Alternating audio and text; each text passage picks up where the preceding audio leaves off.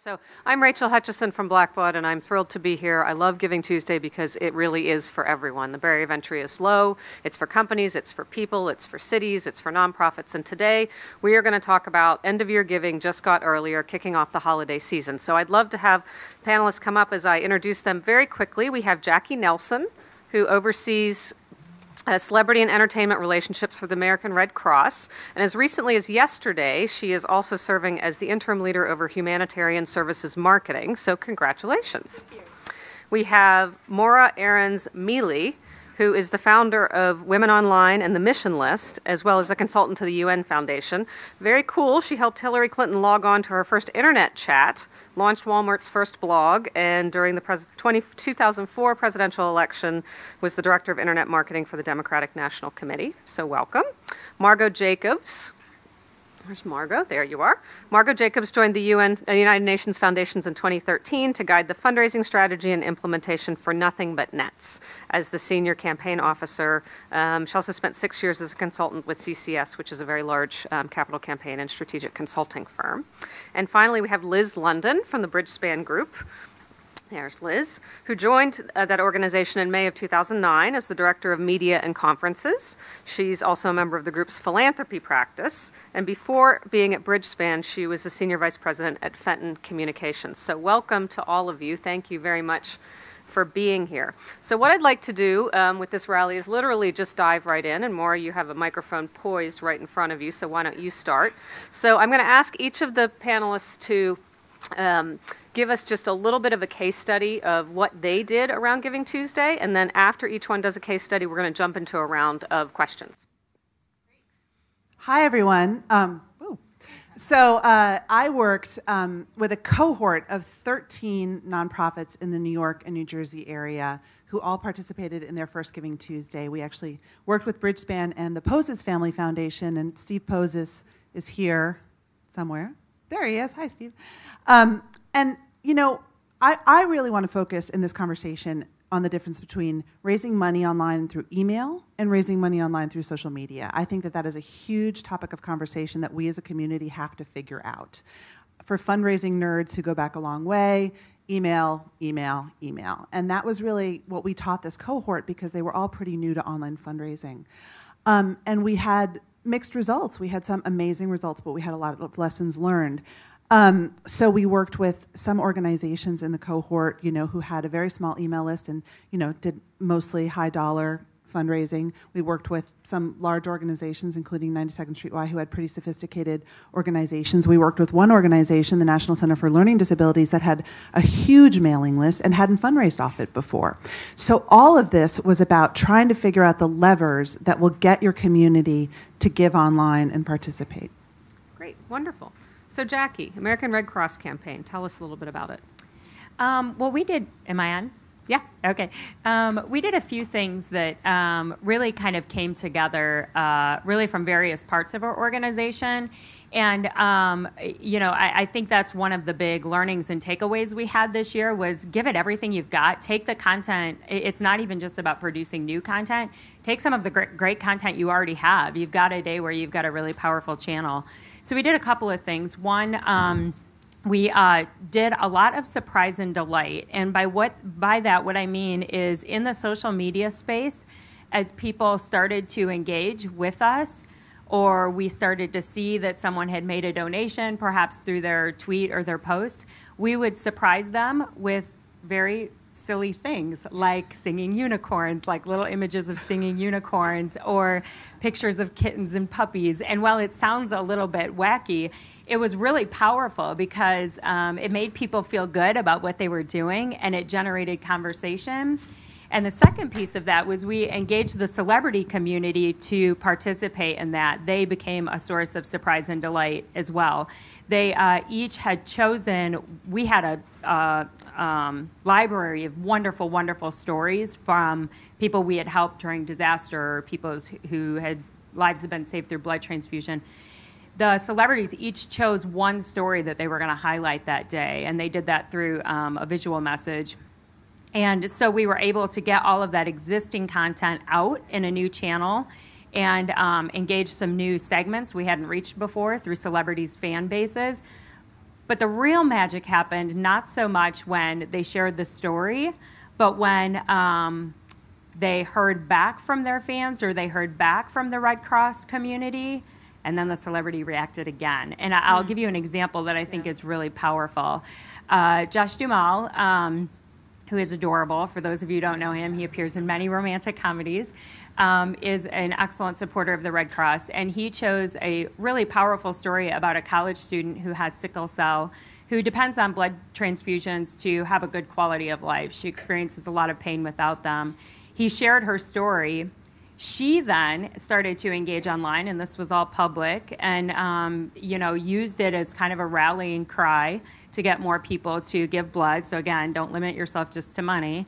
And then Josh wrote back, kind of right back at you, Marquita. So she's feeling good. Everybody's watching that happen. You've got a handful of people out there who are like, ooh, maybe they'll tweet back to me if I start talking about this, So that celebrity momentum and that surprise and delight, singing unicorn kind of momentum really generated a lot of conversation. Yeah, that's neat too about how it's almost like a leveling factor. Like here's the celebrity and here's this person and everybody can engage. And that's part of what I mean about that low barrier of entry. You really are all a part of it. It's Giving Tuesday is about you. It's about the community. It's about everything. We took that away actually as one of the biggest learnings from this year. We de-escalated the sort of fame of the celebrity. We made them seem very human. We brought out their own kind of authentic, human personality instead of their sort of celebrity personality. And we escalated the visibility and the sort of fame of our blood recipients and our blood donors and our disaster survivors. And that's what really made it feel like a humanity kind of effort. Yeah. So Margo, Gift-A-Net program. Tell us about that during the holiday season. Yeah, there was a great question in the last rally about taking advantage of the consumerism of the season, and we fully did that this year. Our donors really like to take advantage of the simplicity of donating to Nothing But Nets. $10 sends a net and saves a life. That's our theme. So we launched a Gift-A-Net program where, in lieu of giving holiday presents this year, you could donate nets, and then we sent you a card with a little piece of net in it and some basic just information about what the net means. So if you're donating to someone who doesn't know about Nothing But Nets, they would learn about it. And we really were very excited about this program. We launched on Giving Tuesday, and the program raised about $100,000, which from our grassroots constituents, giving $10 at a time is pretty substantial. And this year, I think we're going to take advantage of that again, but launch even earlier and kind of follow the retail model of, getting the word out there early about the product and letting people know that this is something that they could gift that year. So we're really excited to keep doing that. So Liz, as you reach for the microphone, Bridgespan is a little bit different because you're an intermediary organization. So can you talk a little bit about that and what you did for Giving Tuesday? Sure.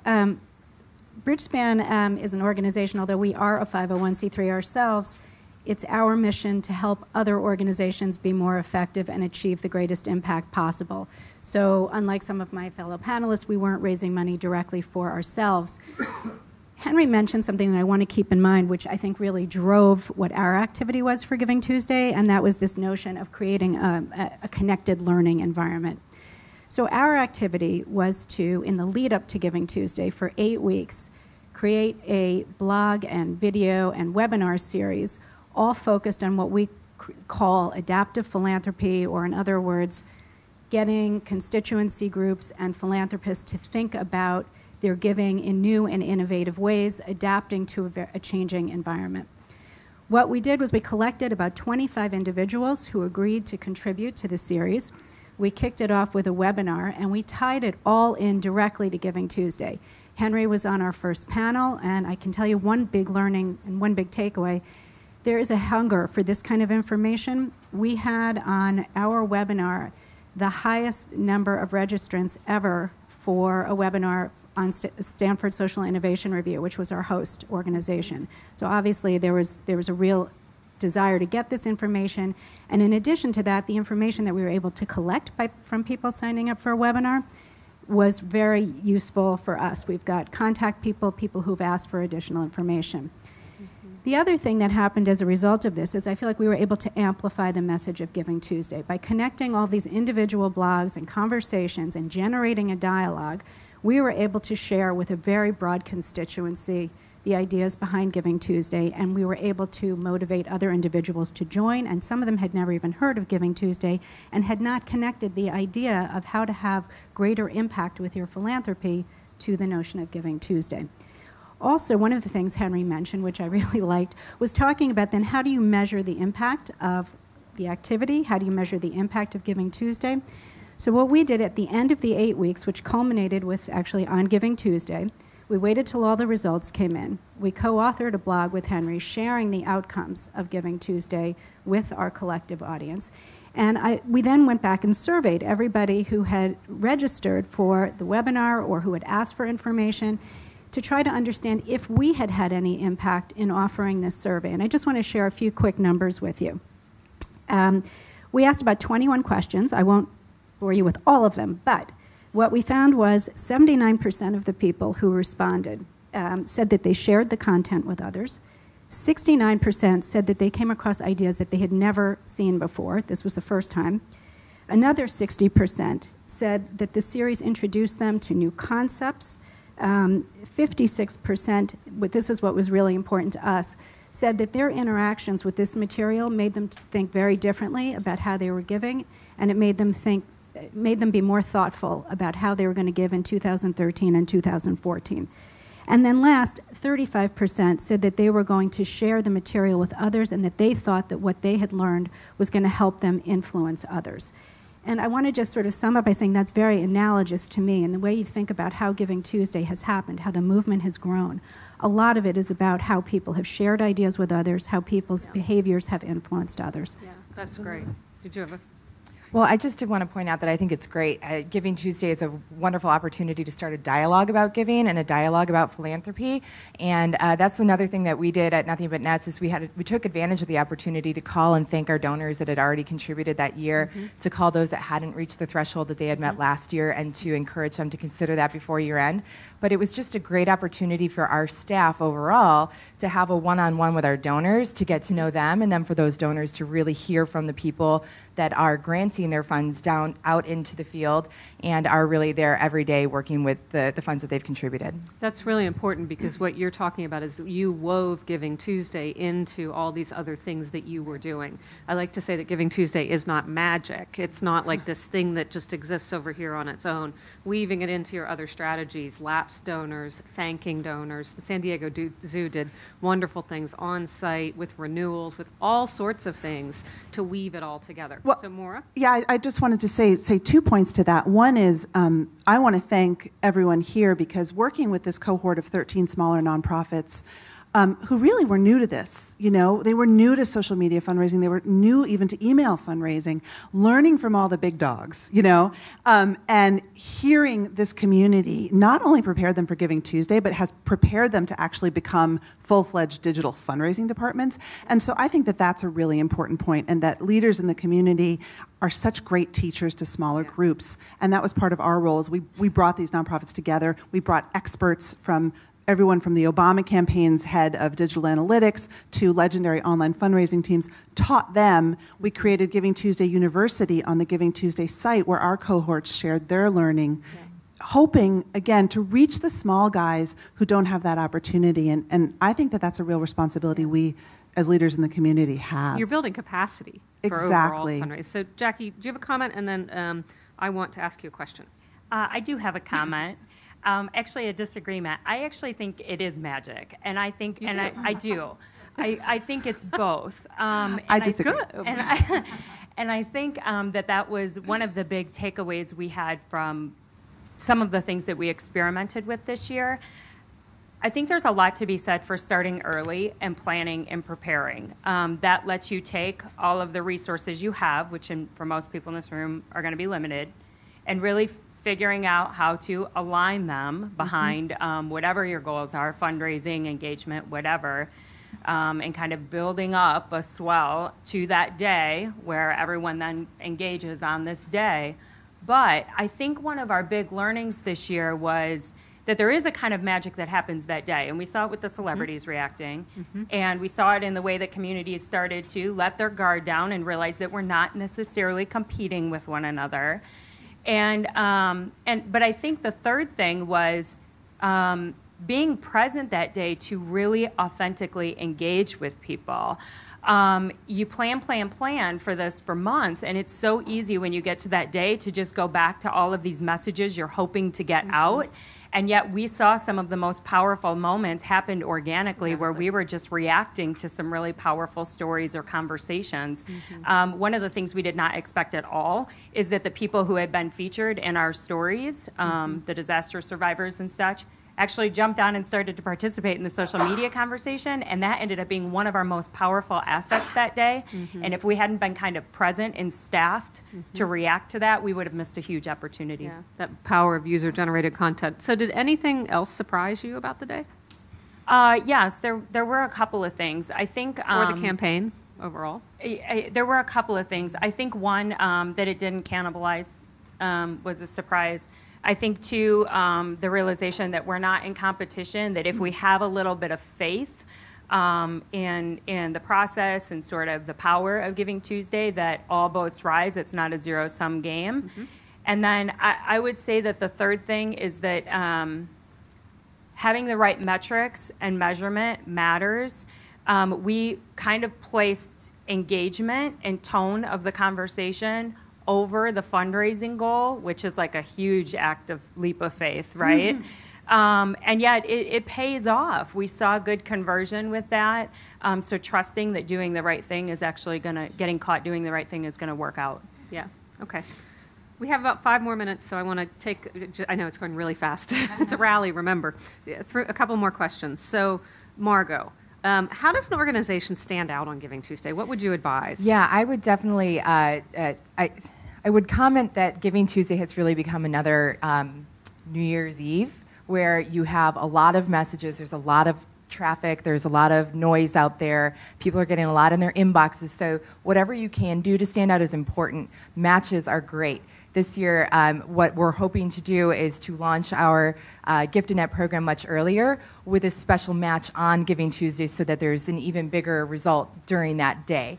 Anything that you can do. I think the United Methodist Church had a phenomenal match that they offered up, and going back to the collaboration thing, they matched gifts that came to any program that they support, including Nothing But Nats or others that they raise money for. So it was again, not competition, it was let's work together to just get as much as we can to the people that need the help that they can. And then I think if you just have a little fun with it. You know, it's a fun day, it's the start of the holiday season, and people are really in the spirit to have a little fun. So Morra, speak to that from the small organization. How do they not get lost? Well, I think it's really challenging. I think the ones that didn't get lost did 3 things. One is that they did start early, and they asked often, and they asked right up till December 31st. I mean, this kind of integrated strategy worked really well, where they used multi-channels, so they used social, they used in-person, they used peer-to-peer, and email. The ones that were overly dependent on email just on Giving Tuesday completely got lost because they had high unsubscribes. It's very, very challenging. The ones that started right before Thanksgiving really engaged their bases, used social media, everything that we're talking about here, and saw Giving Tuesday as a build-up and a really great day, but not kind of the capstone experience, really a highlight of this month, and kept going right to December 31st, they worked best. We had one organization that didn't meet their goal on Giving Tuesday. And then a week later, they came back and they said, you guys were amazing on Giving Tuesday, but we still didn't meet our goal. We have X left till December 31st. Come on, we can do it. And they did it. And so it's really about managing email strain. I mean, if I had one lesson to share, it's that, you know, I think Giving Tuesday is the time that social is going to raise money online, and that's really exciting, and that it's maybe going to make us less dependent on email fundraising. And I saw that those organizations that were purely dependent on email did not have as good a day. So it's about integration, starting early, asking often, right up till December 31st. So Liz, what specifically can intermediary organizations do? What advice do you have? Thanks for the question. It's really energizing to hear the stories people are telling. I would say that if you have the ability, as we do, to reach out to constituency organizations, our clients, member organizations. What surprised me was how easy it was, how open people were to participating. I mean, I couldn't believe it. The first year, you know, figured, okay, let me sort of reluctantly reach out to a few people, see what happens. And everybody said yes. So I would say use your platforms as an intermediary to help amplify the message, show that you're part of it, that you're active yourself, because I think that lends a certain credibility, and go wide with everybody you know. Use every platform you have. So do we have questions from the audience? 'Cause there's one in the way back. I don't know if we're going to be able to hear you. Ah, there we go. Hi. So as a social media practitioner, one of the questions that I have is, you mentioned making sure that you integrate in terms of your, your donating platforms, using social media, and building capacity was actually something you talked about earlier on. For small nonprofits like the one that I work for, we don't necessarily understand that capacity. How do we actually do that? Is it a matching pool? Like what are the easiest ways to engage individual donors as well as businesses? Okay, so any quick advice? Yeah, well, I was just going to say, I think it's strength in your partners. If there's one theme I've picked up this morning, it's that we work better when we work together. So we tried to start Giving Tuesday to try to bring resources together. I think we'll be seeing more of that. We talked about how in Baltimore people came together. If you're a small nonprofit, maybe you can all get together and hire a consultant who's a real expert on email fundraising. You can't afford it on your own, but you can bring in best practices. You can really use the community, and I think that there is strength in numbers on Giving Tuesday. I would add to that, use your one grassroots card. Like if there's one day in the year where you're gonna mobilize your grassroots community, this is the day to do it, particularly if you're small and you wanna stand out.